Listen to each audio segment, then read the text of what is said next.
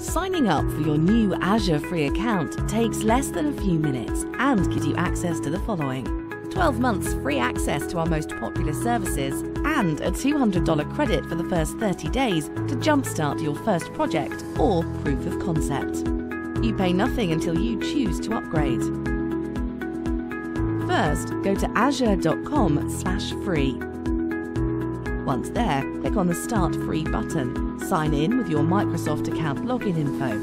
If you don't already have a Microsoft account, now is a great time to create one.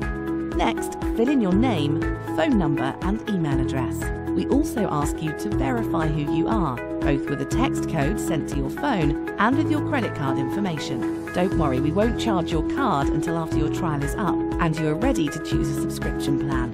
After clicking Continue, you're done and ready to start learning how Azure can help you with your next big idea. We'll send you an email confirming your account, and you can start learning by joining a live demo or listening to a pre-recorded one.